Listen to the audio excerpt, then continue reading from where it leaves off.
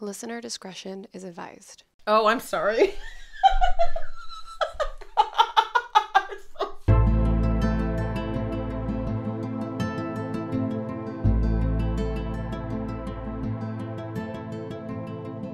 Hey everyone, welcome back to the I Should Totally Be Dead Right Now podcast, where we tell true stories of survivors of true crime, natural disasters, and everything else in between.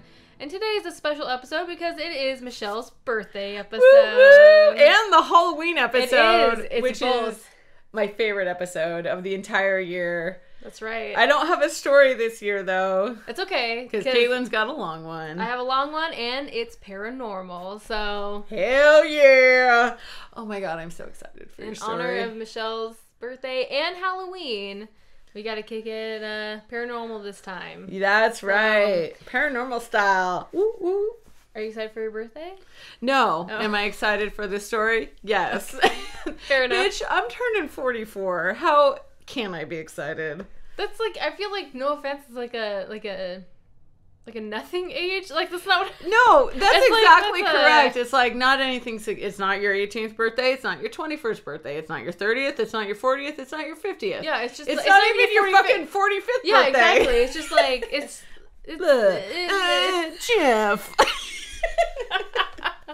Have you But, watched that episode of What We Do in the Shadows yet? No. Girl, I'm sorry. it's I'll hilarious. get there. She's like, his name was Gregor, and he was like this very impressive man, but now he's been reincarnated into a man named Jeff, and she's like, it's like, Jeff. That's funny. So, that has been our new go-to saying. Is It's it? like, Jeff, whenever you have some sort of disappointing thing happen to That's pretty you. funny. I like that. I apologize. The drink? The drink. We had Bloody Shirley's. I know. Can you say it in that super creepy voice that you said it yeah, earlier? what It was was- like, Bloody Shirley's. I don't know what you did. But I don't know why. I'm a little odd because, yeah, I was just taking the picture and I just said, I don't know, I was like, Bloody Shirley's. I don't know why. It was though. creepy as shit. It was weird. You nailed it. It doesn't have the same effect when you're When cold turkey. You know? I make you recreate it. Yeah. Say it again, Caitlin. Say it again. No, so we had Bloody Shirley's, and pretty much it's just a alcoholic Shirley Temple. Well, it's super easy. Well, we added peach schnapps because we love the taste of peach, so I recommend it because it gives it a different taste. So It's what delightful it is, is what it is. So it is, let's just say, a shot of vodka, a half Ish. shot, yeah, a half shot of peach schnapps. Ish. Thank you, Michelle. Fill it with a 7-Up or Sprite or Sierra Mist, like a lemon lime soda. Mm-hmm. And then we had cute little syringes, and we did like a shot of grenadine in it, which turned out really cute, I thought. It did. It turned out awesome. Yeah. And then And we drank the crap out of them. Yeah. It's very simple, very easy, and very tasty. So there we go. Yeah. Yeah. And now we actually have glasses of Five Farms. Yeah. We're drinking. We're done with the damn shot glasses. Yeah. We can't be done with them. We have got full glasses. We got, well, yeah, we got sippers. It's like a third of a glass. So Yeah. it's very elegant looking. I feel very fancy. I do feel fancy. Like I'm Right? drinking a whiskey. Yeah. But in fact, it's not whiskey Five at all. Farms. It has whiskey in it, so. Fuck you, Five Farms. Once again, Once you're again, amazing. thank you, Five Farms. All right, here we go. All right. So no story from me, No. but Caitlin's got a long one. I got a long one, paranormal, and Michelle will, I'm sure. Have a lot to fucking say.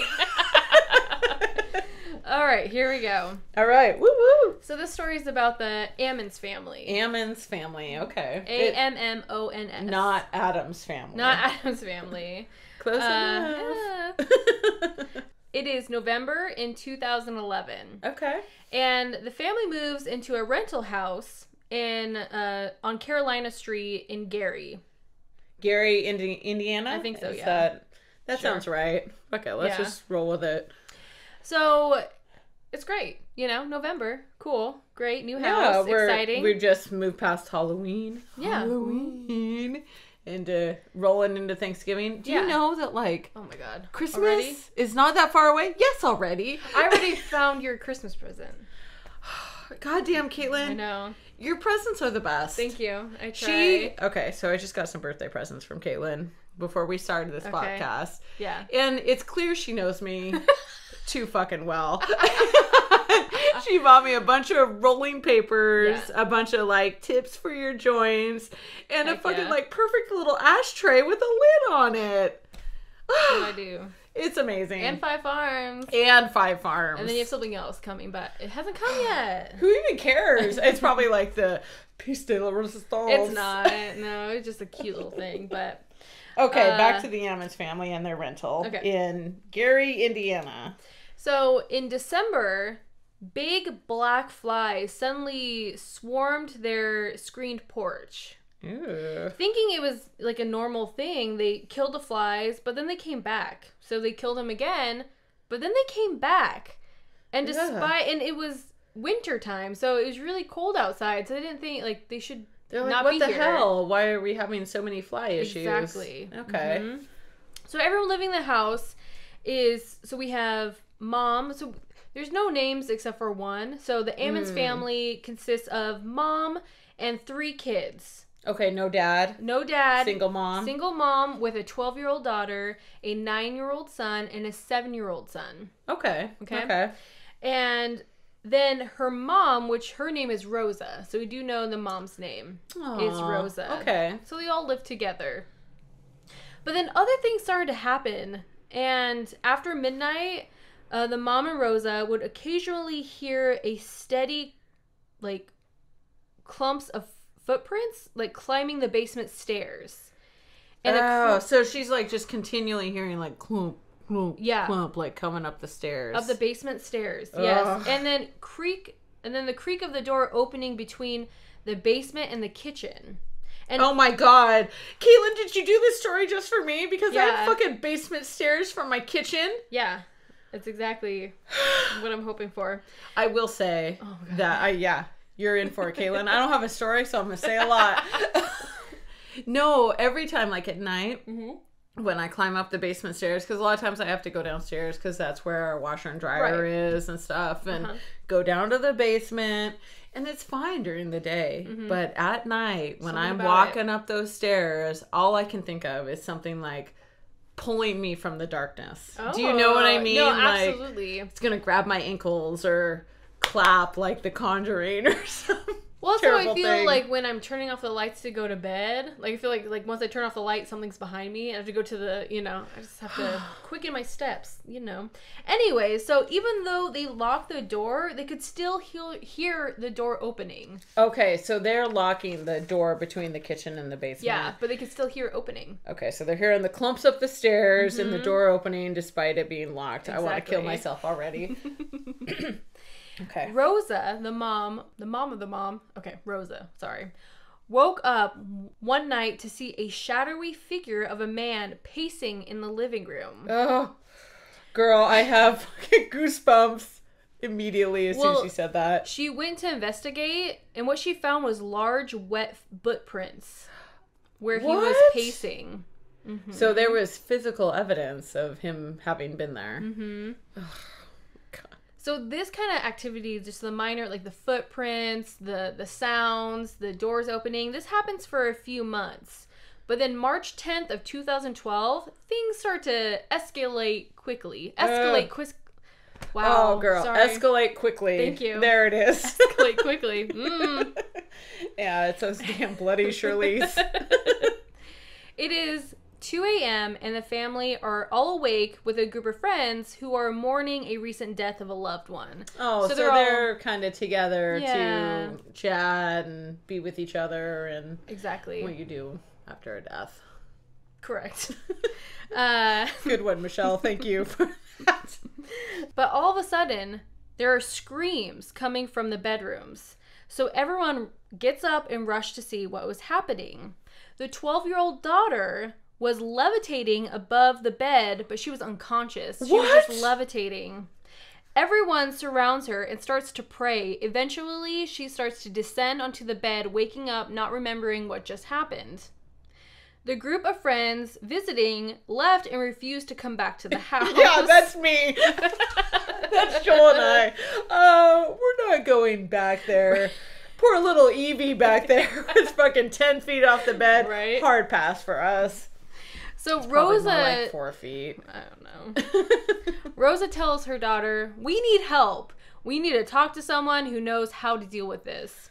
They didn't know what it was, but it definitely thought it was supernatural, which is... So did the daughter remember anything?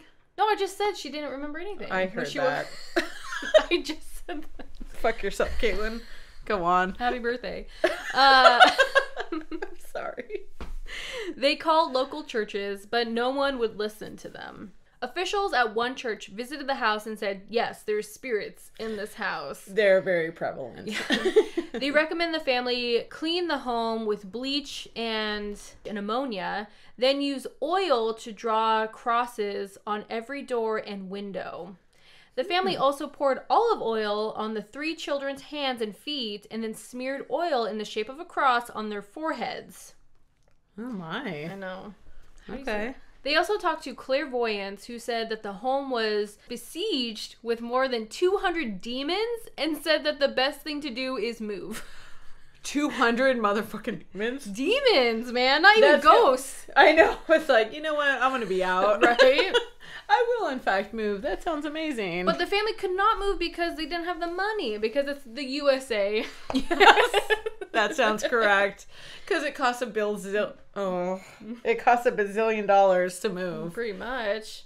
So they tried everything such as burning sage and sulfur throughout the house, drew crosses with smoke, and they even had an altar in the basement with a statue of Mary, Joseph, and Jesus on it. Okay, so they're like really just hitting all the check boxes. Exactly. Oh, God, check boxes. Then all was quiet for 3 days. They were probably like, yay, we did it. Good job, guys. No more levitating. Right? So things even escalated more after these 3 days because the family said demons possessed their bodies. Like, not Rosa, but the Ammons, the 3 kids, the mom. The 3 kids. Yeah. And...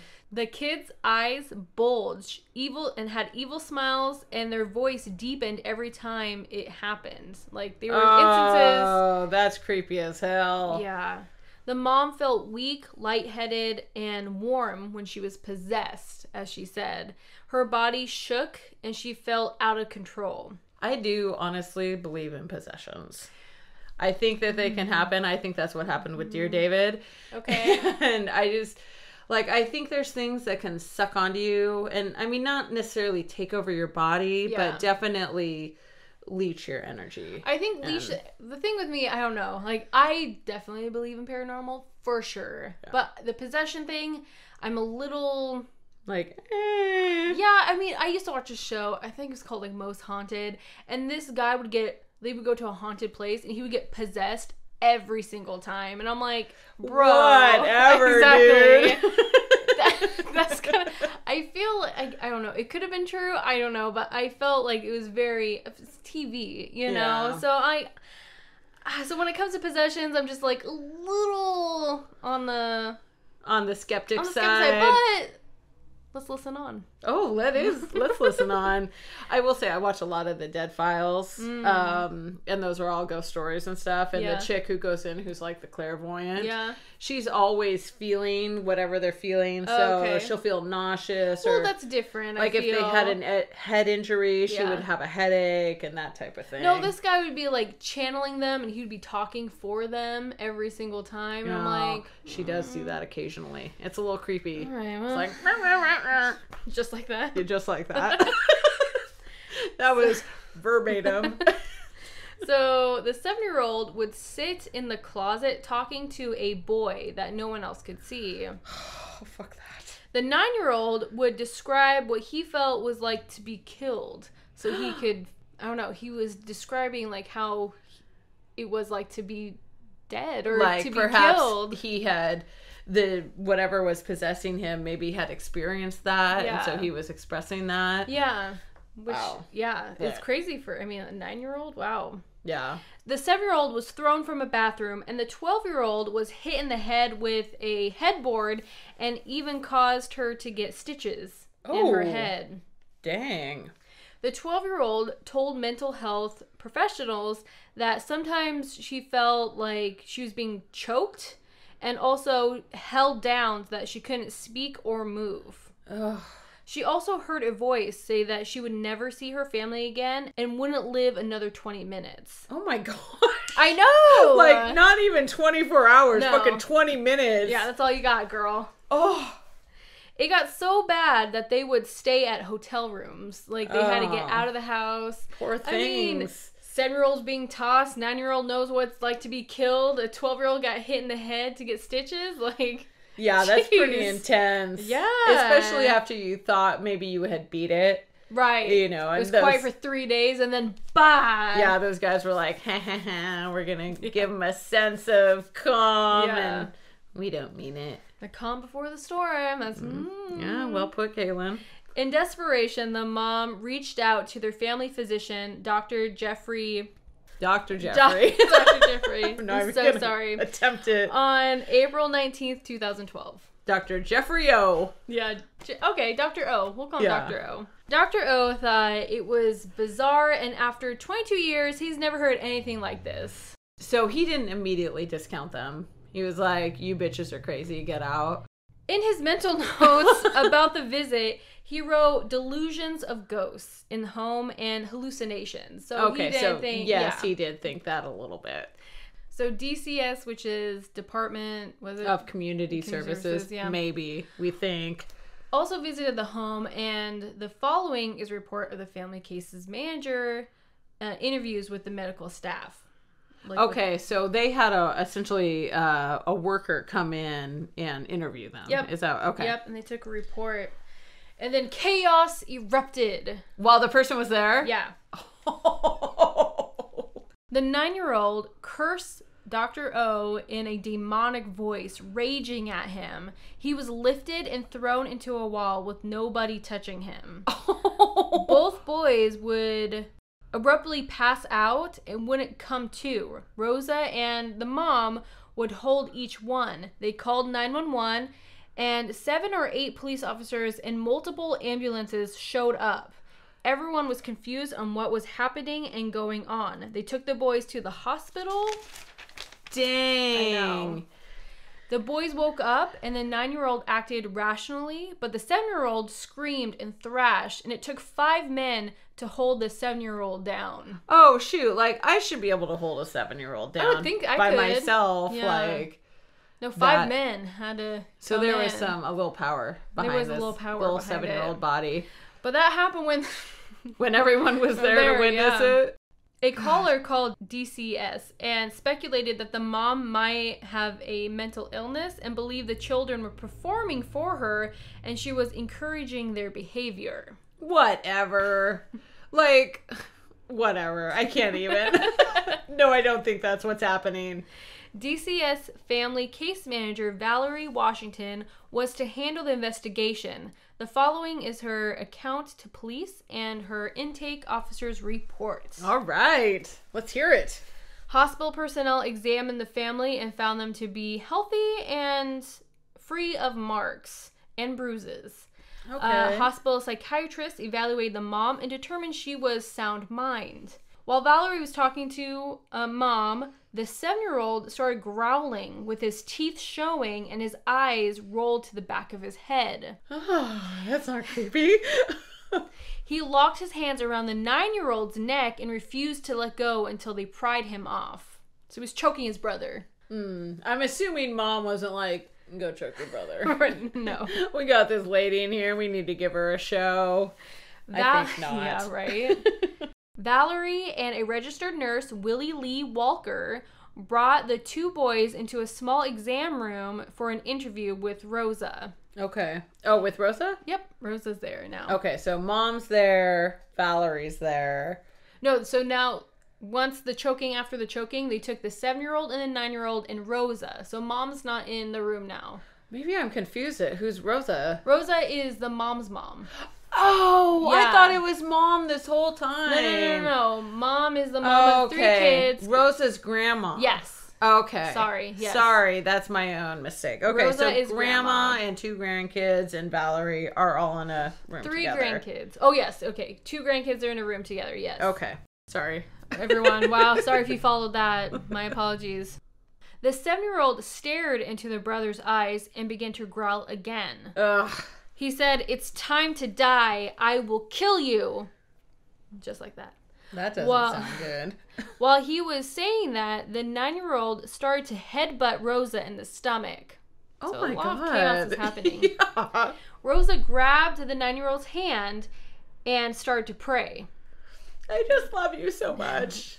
You're forgiven. That's not a prayer. That's my prayer. Oh, okay. That's what I say to poor little Merlin, my little mom's dog, not even my dog. Valerie and Willie then witnessed the 9-year-old having a weird grin, and he walked backward up the wall to the ceiling. Fuck that. That's a hard MRF pass. Are you kidding me? He walked backward up the wall to the ceiling and then flipped over Rosa, landing backwards on his feet and never letting go of her hands. So he's holding her hand, like she grabbed his hands and he started walking backwards up the wall, went all the way around pretty much. I would be like, well, grandbabies, we had a good run. It's time to let you go now. Right? Police asked Valerie if he was doing like an acrobatic trick, and Valerie said no. He glided backward on the floor and ceiling like nothing. Could you even imagine being in that MRFN room when that happened? Absolutely not. Your days as an advocate would be over. I already think kids are creepy, and it's I'm just kidding. Agreed.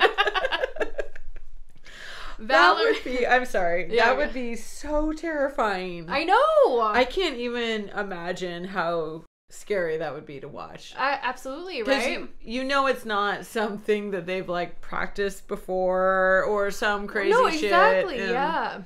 Oh, that's terrible. Even like a deepened voice. Like I can try to deepen my voice, but it's only so much I can do, you know? So it's like I know, my voice isn't that creepy. I try.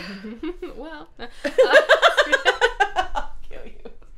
Valerie told police she was scared when it happened and ran out of the room afterwards. Yeah, hi, Valerie. You and me are the same person, as it seems. Willie, the nurse, followed right after her. Nah, I'm out.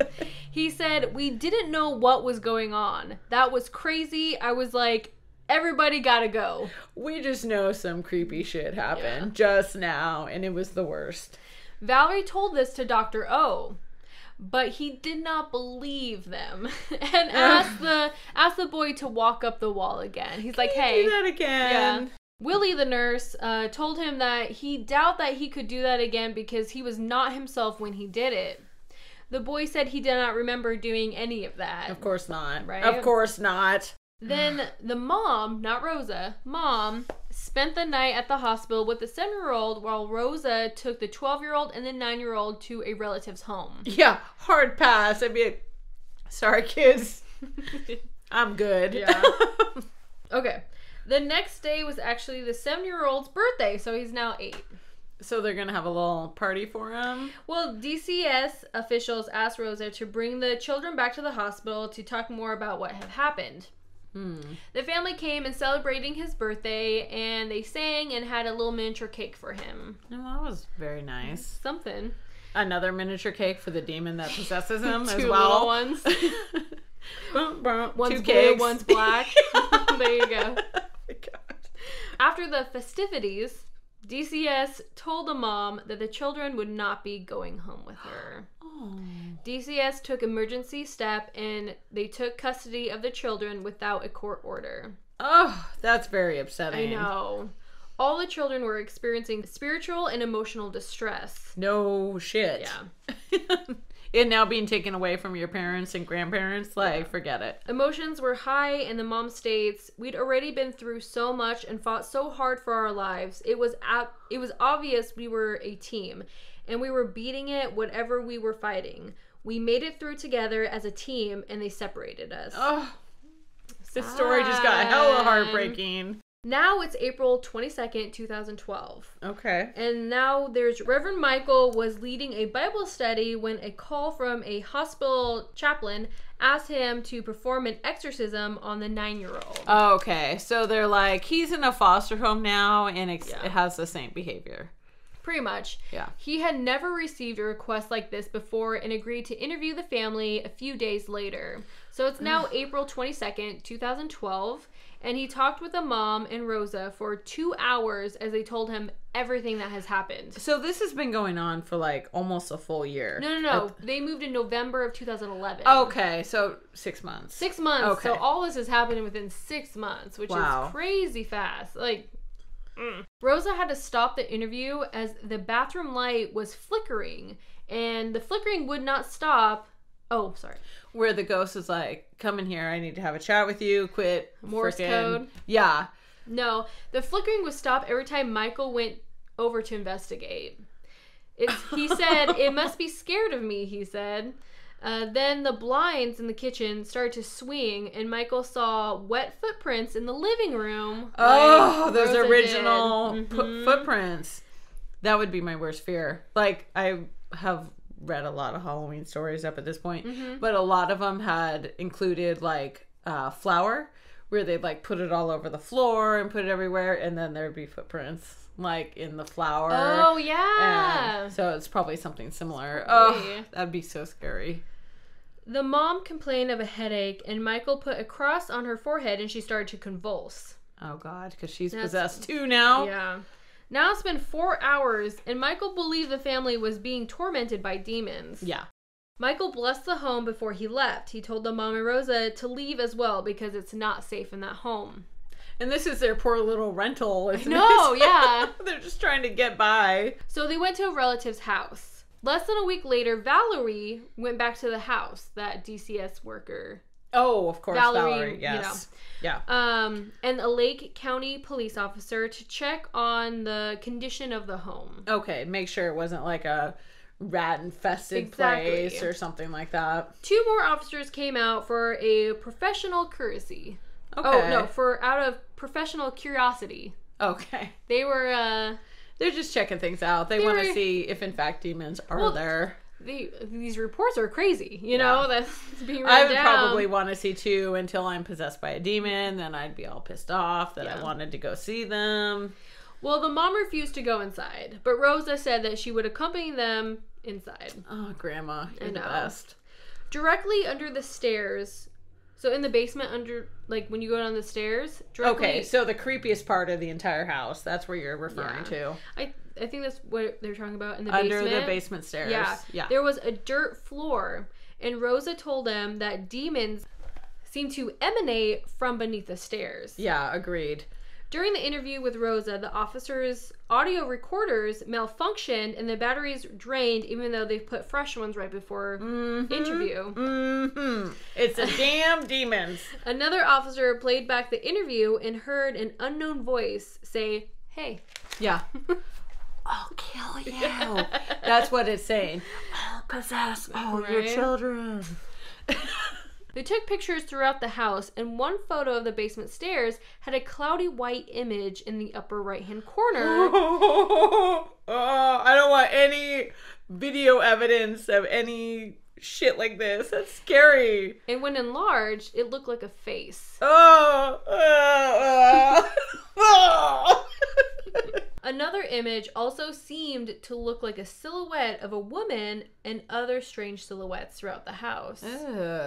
That's scary. Exactly. Now, everyone is starting to believe the Ammons claims, except the mental health professions that were evaluating the family. So they were hanging out to be a-holes, is kind of what it sounds like. They interviewed the now 8-year-old and believed he did not suffer from a true psychotic disorder. So he was... No, probably not, because he was probably a perfectly normal kid with a poor little demon inside of him. I maybe shouldn't say poor little demon. It's probably an a-hole demon, and it's a poor little kid. Yeah. The 12-year-old said she saw shadowy figures and twice went into trances. Ugh. Doors would slam and stuff started to move around. The whole family continued to insist that they were possessed by demons. Ugh. DCS set goals for the family. One of them stipulated that the children... Don't be upset or possessed by demons, number 1. That the children not discuss demons and being possessed and take responsibility for their actions. What the F ever? Now I'm getting angry. They also needed to participate in therapy and address past behavior. I'd be so pissed if I was possessed. I keep wanting to say obsessed by a demon. Wow. That's probably more accurate. Kind of, yeah. No, possessed, like, you're living your life. Yeah. You've done some crazy stuff because of this dumb demon. Yeah. And now you're getting blamed for it. You got to do your own community service? Yeah. Hard pass. Well, at least DCS credited the mom for sharing a close bond with her children, but she needed to use alternate forms of discipline not directly related to religion and demon possession. Oh my God. You know who would lose their ever-loving mind? It's me. Yeah. I'd be so pissed. She could work on those goals during supervised visits with the kids. Oh, because she doesn't have custody of them. Oh, that just makes this whole thing more heartbreaking. The mom was working on those meetings. DCS and police continued to investigate the strange happenings in the house. The mom, Rosa, and 3 police officers from the first time went back to the house. It was the afternoon of May 10th, 2012. Michael also came, the Reverend Michael, came as well, along with 2 more officers with a dog and DCS case manager, Samantha. Oh my God, the dog's going to save it all. The dog's going to bark at some weird corner and be like, well, we should have taken him seriously the entire time. Well, Samantha took over Valerie's spot because she didn't want to go back to the house. Valerie's like, hell nah, I'm good. The dog checked out the house but had no interest, so everyone went to the basement. Whatever, Caitlin. Samantha touched a strange liquid that was dripping from the wall. She said it felt slippery yet sticky. Michael wanted to check the dirt below the stairs to see if there was a pentagram or a cursed object or a portal to hell. Or fucking demons just rolling up out of this little graveyard underneath the stairs. One officer dug a 4-foot by 3-foot hole beneath the stairs. They found a pink... And he was never seen from again. They found a pink press-on nail, a white pair of panties, a political shirt pin, and a lid for a small cooking pan, socks with the bottoms cut off of below the ankles, candy wrappers, and a heavy metal object that looked like a weight from a draping cord. What the F, Caitlin? That is not what I expected at all. So they replaced the dirt and kept all the items, presuming. And raked over it. And Michael blessed with some salt, which he said is a barrier to evil, and spread it under the stairs and throughout the basement. Okay. That would probably be something I would do. You always see that in movies where they're always put salt around them and then nothing can get them inside the salt circle. Mm-hmm. All right. Samantha was later standing in the living room when her left pinky started to tingle and whiten and complained it felt broken. So her pinky got all effed up and started feeling broken. Yeah. Okay. Less than 10 minutes later, she felt as if she was having a panic attack. She couldn't breathe. She had to go outside and wait for the others. And hopefully an apology letter to Valerie. The mom joined her outside when she started to get a headache and a shoulder pain. You got a ghost massaging you. It's okay, girl. Let's have some eye contact as I massage you. One of the police officers who has been shot at, investigated murders, armed robberies, and over 30 years on the force was not staying in that house after dark. He's like, that was the scariest thing I've ever encountered. They also noticed an oil-like substance dripping from the blinds and could not find the source of where it was coming from. Oh, gross. The thing is, Caitlin, you were describing 90% of the shit that happens in my house, currently. Great. You got some oil dripping from your blinds, girl? No, but we have some weird drips of liquid that we can't figure out where exactly they're coming from. It's a demon.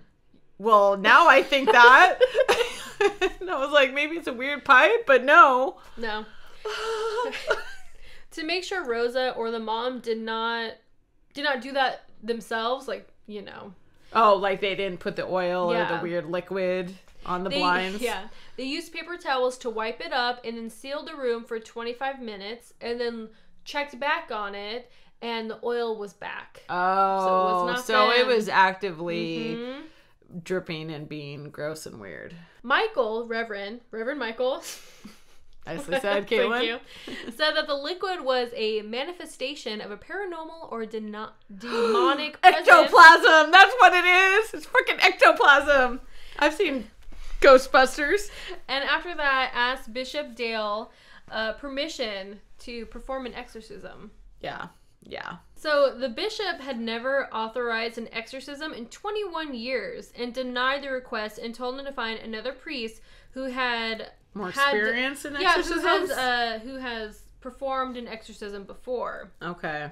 So Michael did an intense blessing, which did not need the church's approval, as well as a minor exorcism of the mom.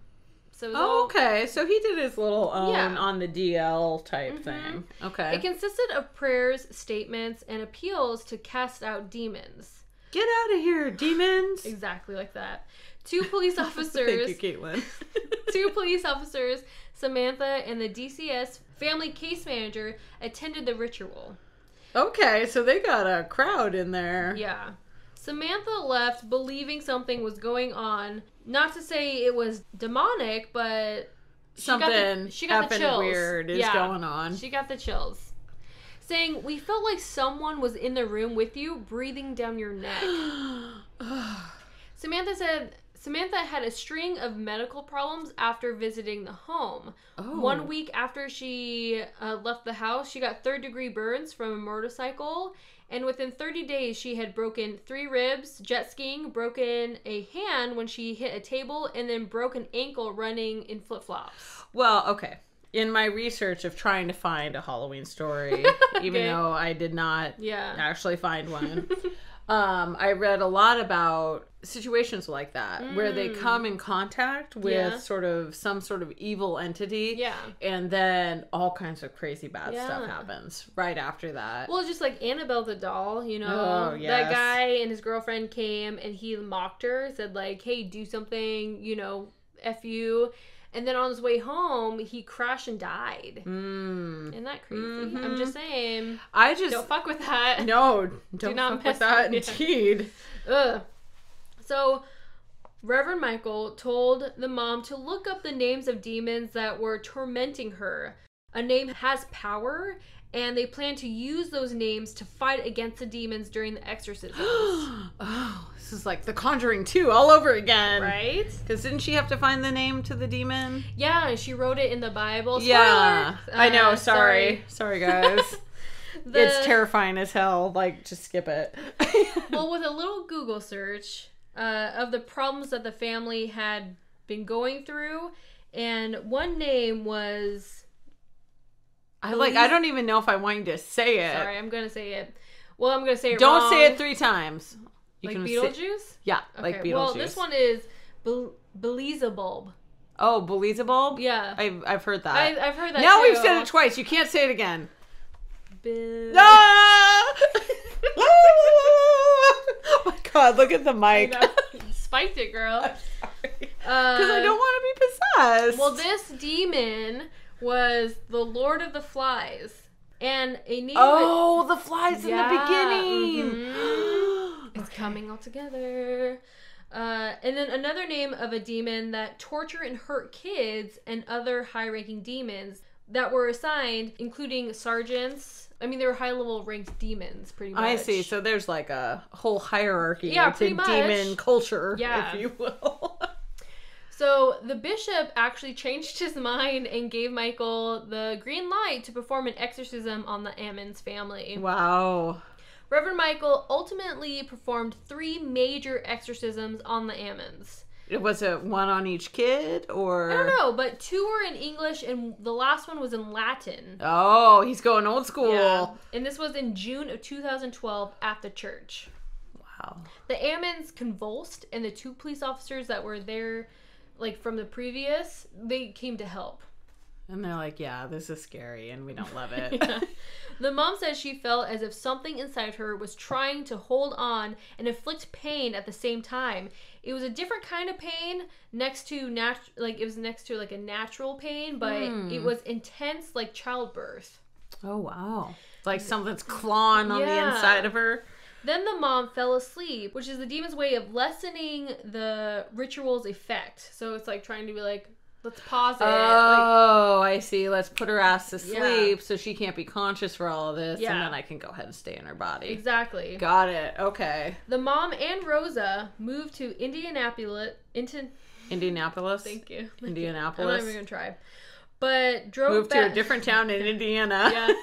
But drove back for the exorcisms and court hearings for the kids. You know. Oh, God. I know. This is so heartbreaking because they just wanted help and she ended up losing her kids. I know. So Reverend Michael blessed the new home to prevent any more problems to happen.